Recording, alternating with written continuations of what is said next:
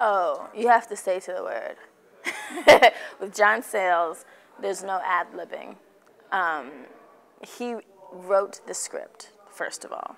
You know, he's not one of the directors who just, you know, yeah, give me your scripts, I'll see what I like. You know, he is invested in this project, and he directs people's talents, but he doesn't, that's just one thing I heard him say on set, he doesn't teach actors to act.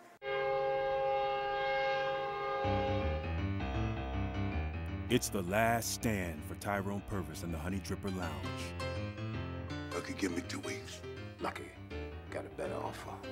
In Honeydripper, John Sayles' latest film, I play a character named China Doll, who is the stepdaughter of Danny Glover's character, Tyrone Purvis, who owns the juke joint in the film. First of all, John Sayles being the director, you know, I grew up watching his movies, and I mean, it's just amazing to see someone who is so committed to making art.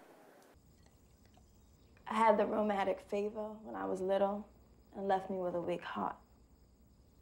Oh. You know, mine been acting kind of funny, too. About since I laid eyes on you.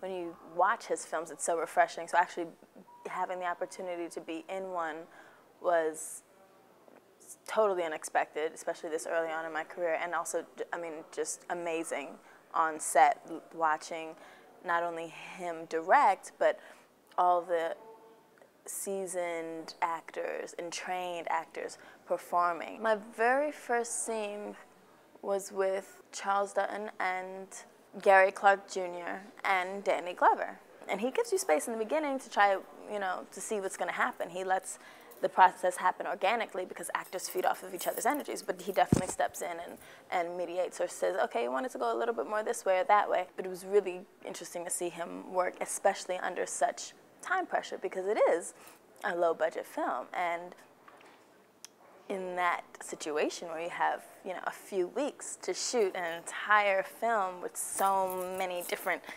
colors and layers going on, I mean, okay, 2 takes, did we get it? And he knows he got it because he's editing in his head. So even if I feel like, oh, I didn't have a great performance that time, or oh, I messed up a line, he's got this take of this, he's going to put that line in from the other take, he's fine, moving on. And you just had to trust.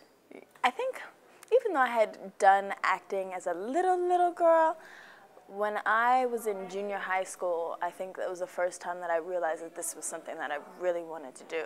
And I had an amazing acting coach who taught in the New York City public schools, and I opted for her elective, got in, and it really changed my life. I didn't have an easy time in junior high school, and that was just the highlight of my week, going to acting class.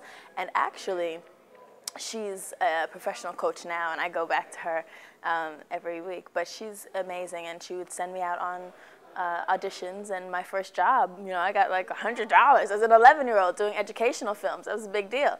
I'm still New York based.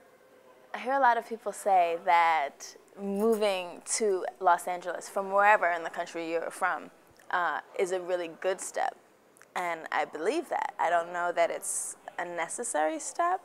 A lot of people say it is, and I haven't done it yet, so I really don't know where that would take me. And I've gone to LA for a specific job and then flown right back home to New York. But it's very, you know, you hear so many different things about the difference between New York and LA and how the business runs, the quality of acting, or the style of acting, I should say. Not necessarily that one's better than the other, but it's just different. And New York has a lot more theater, and I'm still very thirsty to be back on stage. I left Alabama with a whole new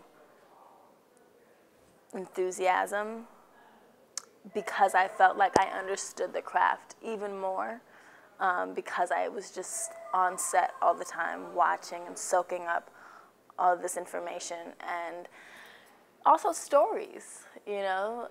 I mean, Charles Dutton is an amazing storyteller, and also Ruben Santiago Hudson was on set for a few days in the bar playing the drunk guy so perfectly, and it was just amazing hearing their stories about being on Broadway back in the day, doing this play, doing August Wilson, and all these great black plays and all these amazing projects.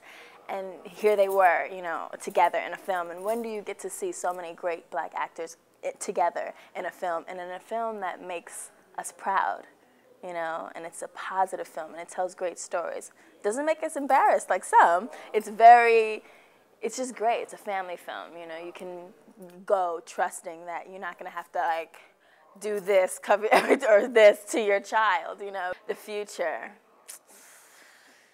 Well, I'm very hopeful for my future as well as the future of the planet. But I really can only focus on the craft, and my goal right now is just to continue studying and doing my work so that I can be phenomenally prepared for any opportunity that comes my way. Hi, I'm Yaya Dacosta, and you're watching Reelblack.